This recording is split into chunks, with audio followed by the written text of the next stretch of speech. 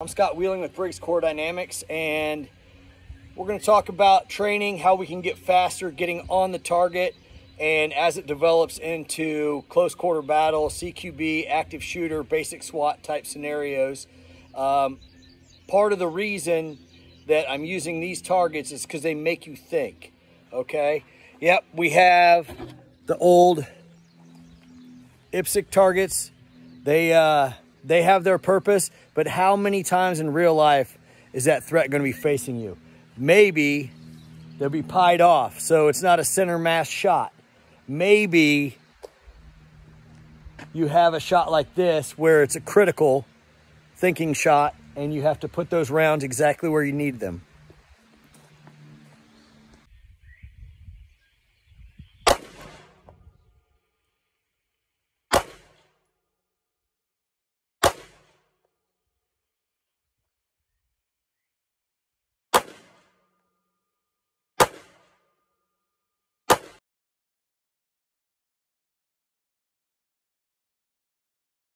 You can warm up with whatever target you want. I like this target because it's so versatile. It's made by High Value Target. And I think it's wonderful because not only can you do like your dot drills, your dot torture on it, you can go support hand only, strong hand only. You can go commands. You can command initiated. So you can call out the numbers and you have that moving sight picture the entire time. You're not just focused on one thing. So it's kind of an out of the box.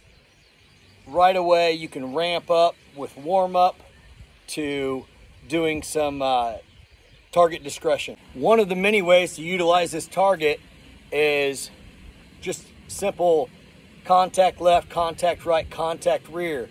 And with the person and the target kind of pied off, you know, you're not going to get that center mass shot. So you're going to have to do some thinking. We can hit him in the stopwatch area, which is right in here. Shut down his system right away.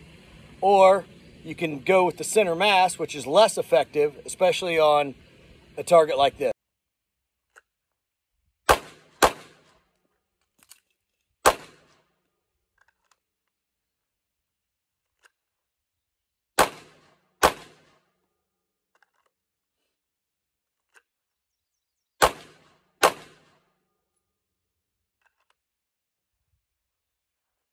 All right, as you can see, I kind of moved my my sight alignment, sight picture around a little bit.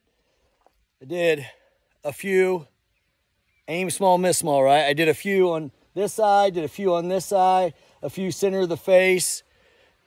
But this target makes you think. Where's the kill zone?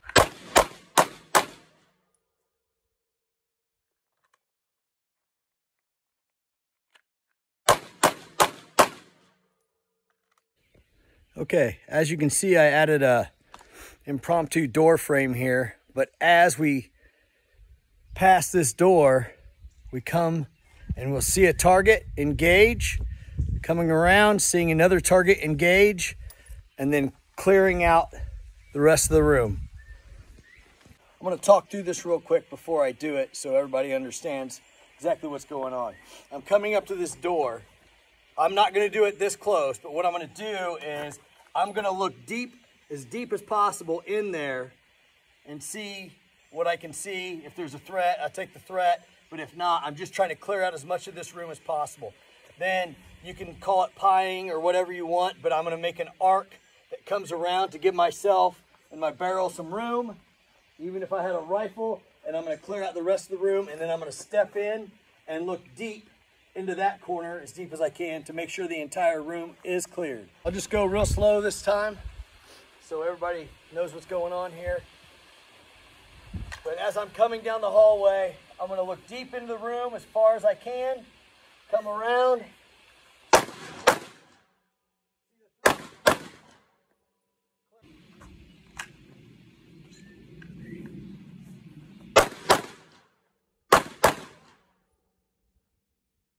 All right, so let's see what the hits look like.